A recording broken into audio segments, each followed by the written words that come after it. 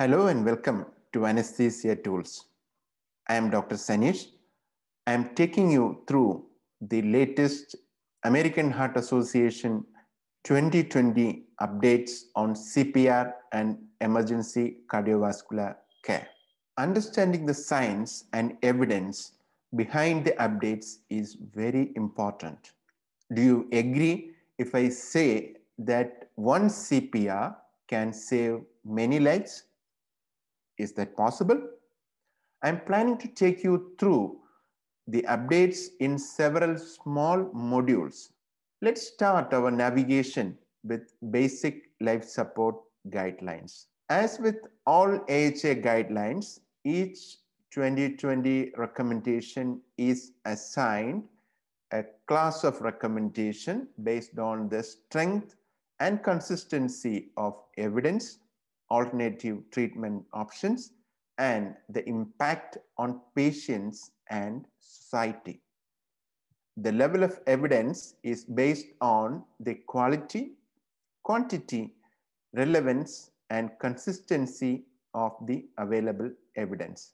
Prompt delivery of bystander CPR doubles the victim's chances of survival from cardiac arrest. Therefore, the latest guidelines say that it is reasonable to increase bystander willingness to perform CPR through CPR training, mass CPR training, CPR awareness initiatives, and promotion of hands-only CPR. A recent systematic review from the International Liaison Committee on Resuscitation, ILCO, found that notification of lay rescuers via a smartphone app or text message alert is associated with shorter bystander response times, higher bystander CPR rates, shorter time to defibrillation, and higher rates of survival to hospital discharge for individuals who experience out-of-hospital cardiac arrest. AHA states that most communities experience low rates of bystander CPR and AED use. Let's start from adult chains of survival. Here's what 2015 guidelines had. Remember, a chain is as strong as its weakest link. Importance of each link is emphasized in existing guidelines. The adult out-of-hospital and in-hospital cardiac arrest chains of survival have been updated to better highlight the evolution of systems of care and critical role of recovery and survivorship, with the addition of a new link. A sixth link, recovery, was added to the in-hospital and out-of-hospital chains of survival.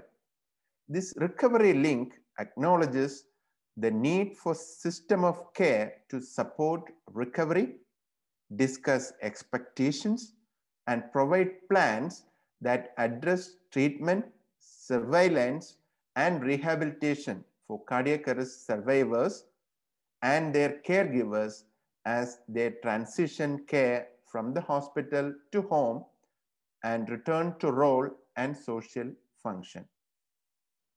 Let us see the AHA Basic Life Support Guidelines. This is the 2015 guidelines. We can find that essentially there are no major changes in the BLS algorithm even in 2020 CPR and ECC guidelines. One may say the new update has mentioned rescue breathing as one breath every 6 seconds rather than every 5 to 6 seconds in 2015 guidelines. However, many statements are clarified further in the 2020 update. Lay rescuer CPR improves survival from cardiac arrest by 2 to 3-fold. The benefit of providing CPR to a patient in cardiac arrest outweighs any potential risk of providing chest compression to someone who is unconscious but not in cardiac arrest. It has been shown that the risk of injury from CPR is low in these patients. Ideally, the activation of the emergency response system and initiation of CPR occur simultaneously. In the current era of widespread mobile device usage and accessibility, a lone responder can activate the emergency response system simultaneously with starting CPR by dialing for help, placing the phone on speaker mode to continue communication, and immediately commencing CPR. The sequence of CAB, that is circulation, airway, breathing, has been re-supported by the new literature in 2020 guidelines as well. There is no evidence that cricoid pressure facilitates ventilation or reduces the risk of aspiration in cardiac arrest patients. Overall principle of minimizing interruptions in CPR and maintaining a chest compression fraction of at least 60% is emphasized.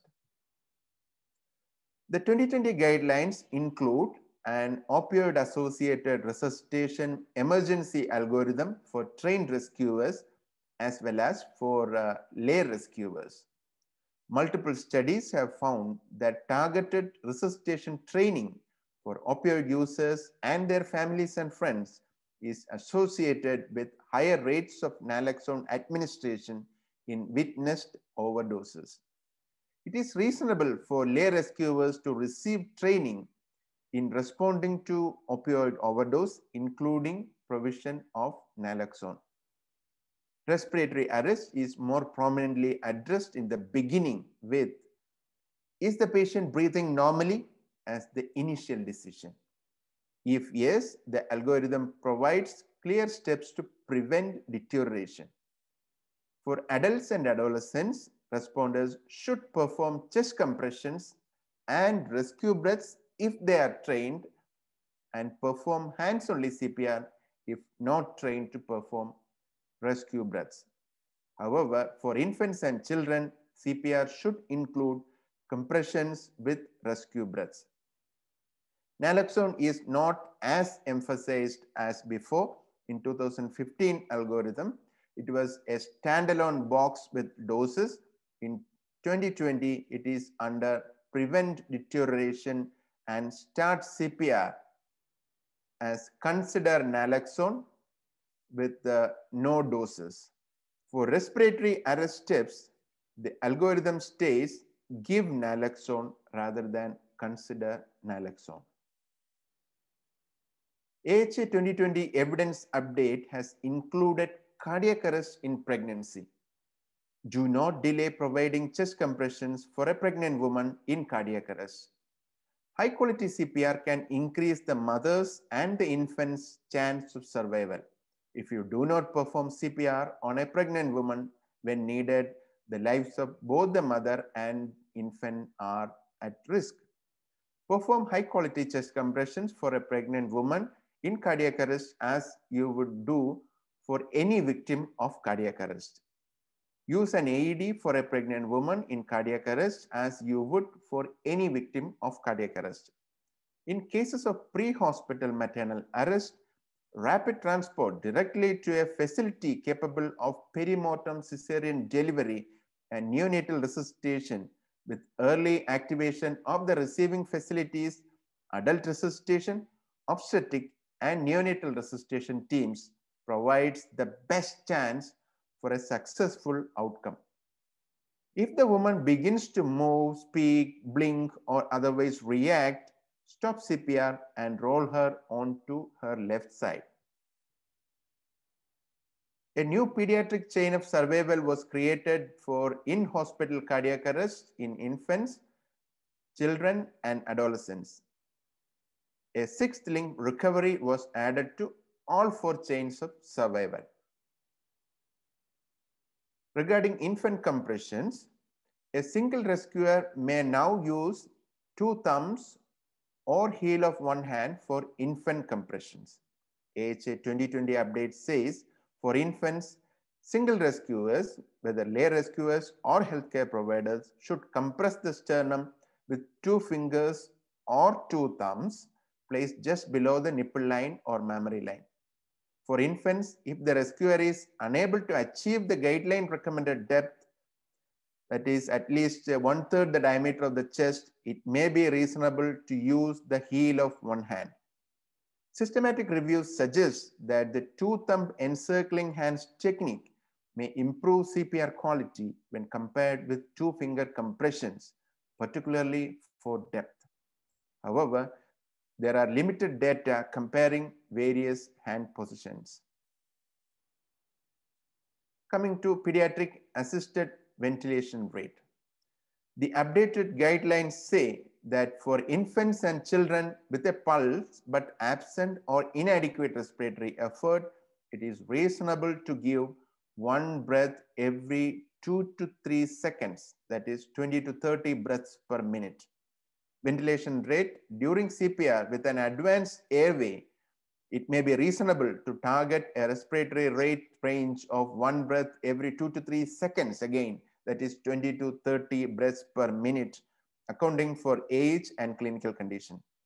Rates exceeding these recommendations may compromise hemodynamics. AHA 2020 guidelines reaffirm that it may be reasonable to use audio-visual feedback devices during CPR for real-time optimization of CPR performance. A recent randomized controlled trial reported a 25% increase in survival to hospital discharge from in-hospital cardiac arrest with audio feedback device on compression depth and recoil. A recent systematic review found that EMS provider exposure to cardiac arrest cases is associated with improved patient outcomes, including rates of return of spontaneous circulation and survival. Because exposure can be variable, the AHA recommends that EMS systems monitor provider exposure and develop strategies to address low exposure. Debriefings for rescuers is stated in 2020 guidelines. Rescuers and hospital-based care providers may experience anxiety or post-traumatic stress about providing or not providing basic life support. Team debriefings may allow a review of team performance as well as recognition of the natural stresses associated with caring for a patient near death. Stroke recognition. Stroke outcomes improve with the prompt recognition of stroke signs and early access to time-sensitive interventions. Several stroke recognition tools identify stroke based on the following signs: face drooping, arm weakness, and speech difficulty or slurring speech. The FAST acronym can be helpful in recognizing a stroke. Observational studies of stroke recognition tools found reduction in the time from symptom onset to treatment among patients with stroke, improved stroke diagnosis rates, and improved time to definitive treatment, especially thrombolysis. How about aspirin for adults with non-traumatic chest pain? Aspirin, when given early to a patient having a heart attack, can improve survival. The updated guidelines encourage alert adults experiencing non-traumatic chest pain to chew and swallow aspirin unless the victim has a non-aspirin allergy or has been advised by a healthcare provider not to take aspirin. It was the opinion of the first aid writing group that the potential benefits of early administration of aspirin outweighs the potential risk of a single dose of aspirin. I'm winding up this video. Coming up in subsequent episodes, whole lots of updates to be discussed. We shall employ a spaced learning approach as advised by American Heart Association 2020 updates. Your comments and suggestions are always welcome.